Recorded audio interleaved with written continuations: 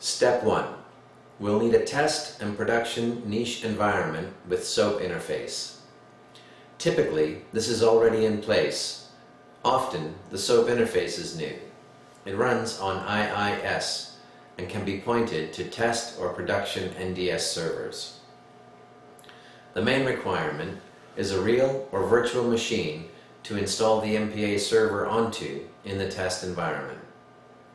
With machine specs like a 3 GHz processor, 4 GB of RAM, and 20 GB of disk space, with dual core being nice.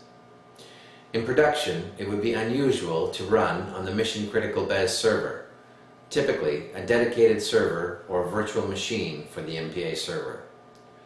A database server that can accommodate the MPA database, and that can be the same server the BES management database runs on. Ideally, this server is high availability, a clustered server with regularly scheduled backups.